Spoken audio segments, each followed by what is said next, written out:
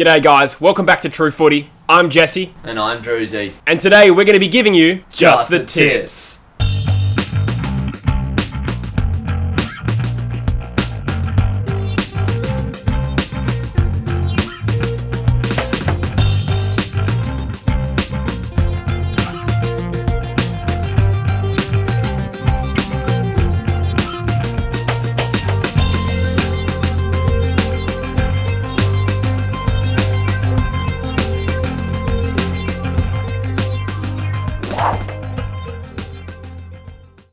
Nice.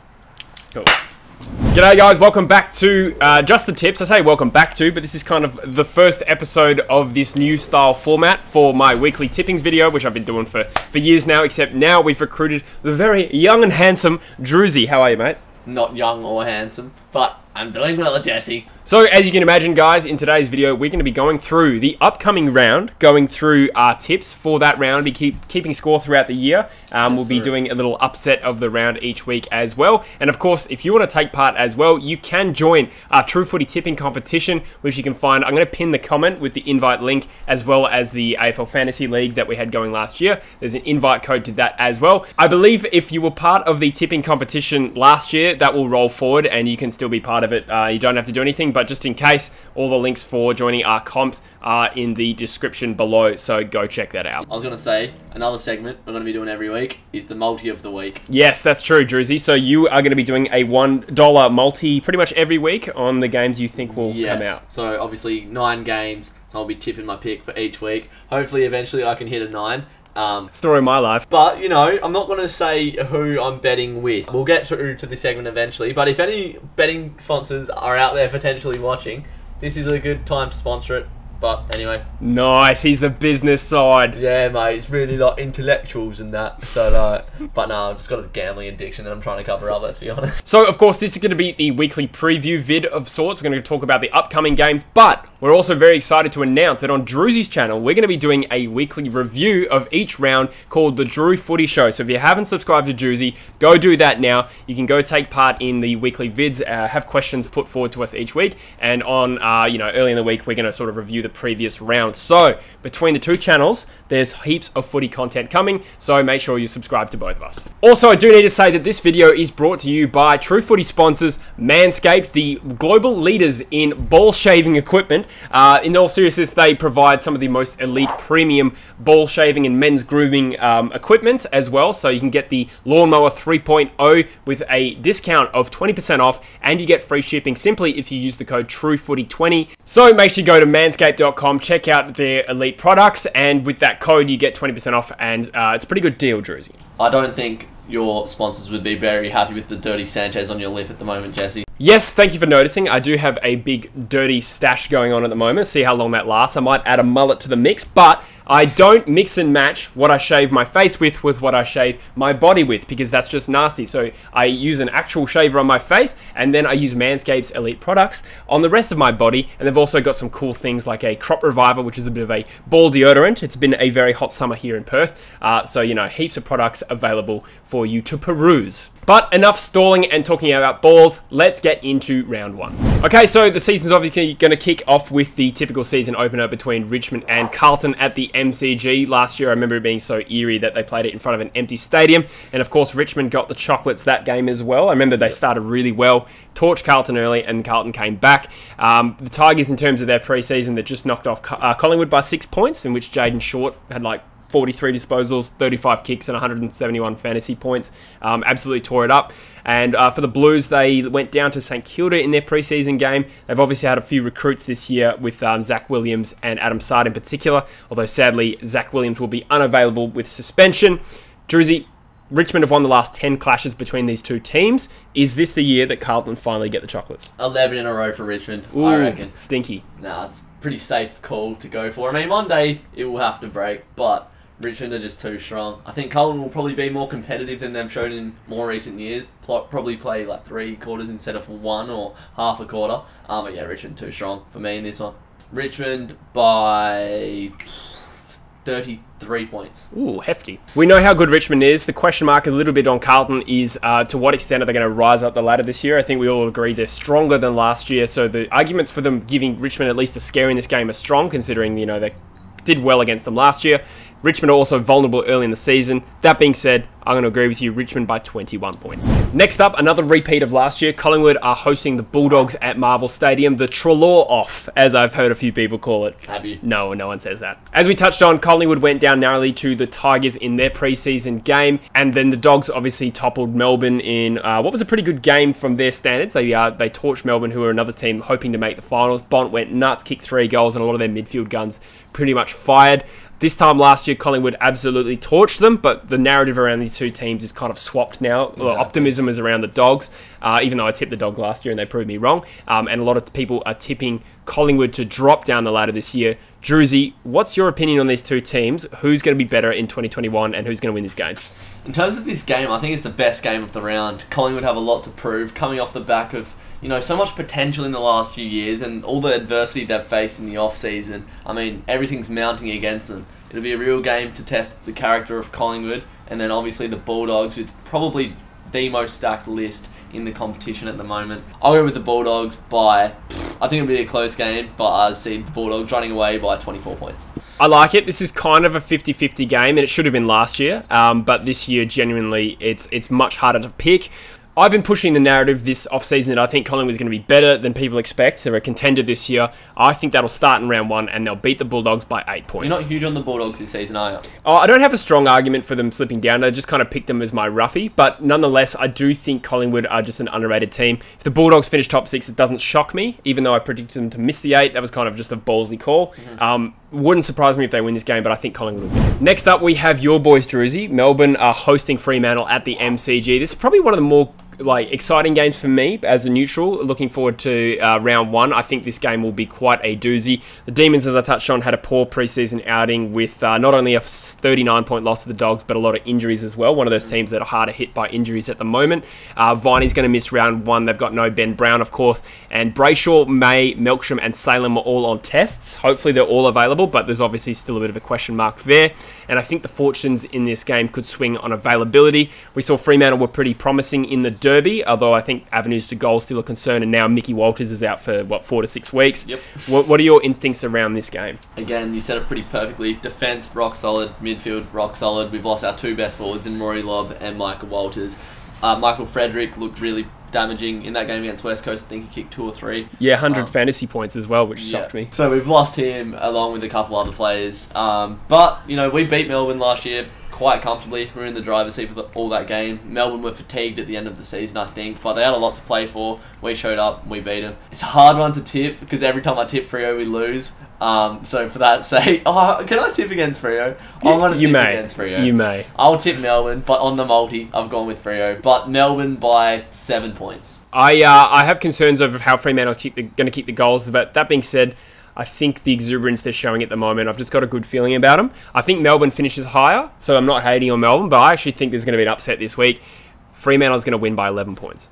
I like it a lot. Next up, we've got Adelaide hosting Geelong. 2 sides at opposite ends of the spectrum this year. Adelaide coming off their first ever wooden spoon and just had their absolute cheeks clapped by Port Adelaide. I think in the preseason game, they were missing a few key players, but again, I just look at their youth and it's still a bit raw for me. I think Adelaide's going to have a long year ahead, and they're coming up against the Geelong side that kind of coasted in their preseason game, nearly lost to the Dons, but obviously we've talked about how star-studded they are as well.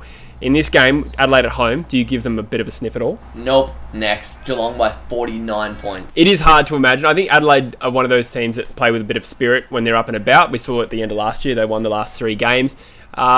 There's a small chance they upset Geelong. It would be a bit of a bombshell, though. I'm going to say I'm going to say Geelong win by 35 points. Next up, we got Essendon versus Hawthorn at Marvel Stadium, and this is a bit of a doozy, this one, because they're 2 sides sort of pegged to rebuild this year, so I'm quite intrigued by it. And you can catch us live on the True Footy live stream this week, live from True Footy headquarters. We're going to be live streaming, I think it's 4:30 Perth time, 6:30 Melbourne time. Something like that. Yeah, something like that. When the game starts. Yeah, when the game starts, hop on. We're going to be there. But obviously the Dons are tipped to sort of fall off the what's the word, the ledge this year. Edge of the earth. Sounds bleak. Pretty promising form in their scratchy. He kicked 9 goals 18 against Geelong and should have arguably beat them. When he kicked 9 goals 18, probably should have won the game. The midfielders started to develop. You had obviously young Zachy Merritt tear it up with 37 posies, but Parrish and Caldwell kind of did well as well. And the forward line combo of Hooker, Wright and Jones looked promising at times, but it does need time to gel, obviously, with no Joe Danaher there. By contrast, Hawthorn torched a North side that are arguably going to finish in the bottom 2 this year, and Hawthorn still proving they have the ability to beat up on those teams. Lots of optimism for Hawthorn, especially with the young guys, Kazitsky and Brockman tearing it up in the preseason game. Long story short, Druzy, which team are you more optimistic about this year? As a Hawthorn fan, you're always going to have faith that you're a part of a very successful organisation that's done it very recently. Essendon, when was the last time they were in the top 8? It's been a fucking long time. 2019. What? Yeah. 2019. Elimination final against West Coast. When was the last time Essendon won a final? 2000, the grand final. There you go. Yeah, Essendon have a lot of promise. I can see this game going either way. It's one of those, like, one of 3 games this round that I'm really looking forward to. I'll tip Hawthorn though. I agree. I think that Essendon will finish higher because I think their list is better than what people think. But Hawthorn, when they click, they are hard to beat. It doesn't matter where they are on the ladder. They're always going to have these games where they inexplicably torch someone. I'm feeling good about them round 1. I think they're going to beat the Dons and they're going to win this game by 18 points. Next up, we've got another one-sided affair. Brisbane is hosting Sydney at the Gabba. Obviously, Sydney finished bottom 4 last year and Brisbane, went out in a home prelim, which was a disappointing end, but obviously they're still one of the strongest teams of the comp. Unfortunately, had their preseason soured by an ACL injury to Cam Rayner, but they did unleash Joey Danaher, who kicked 3, and you can sort of see how that dynamic's going to work going forward.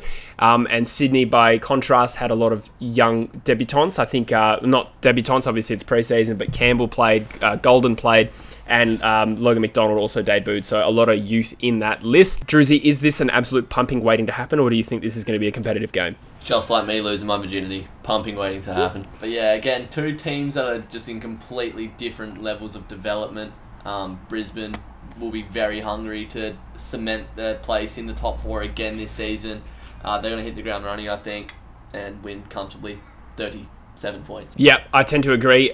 Swan's obviously going to have no Buddy Franklin as well. He's got under an injury cloud. I'm going to say the Lions by 39. And just when you thought we were done with the potential cheek clapping games, you've got North now hosting Port Adelaide, and North are paying $4.65 to win this game. So you can see how heavily favoured Port Adelaide are going into this, even though it's in Melbourne.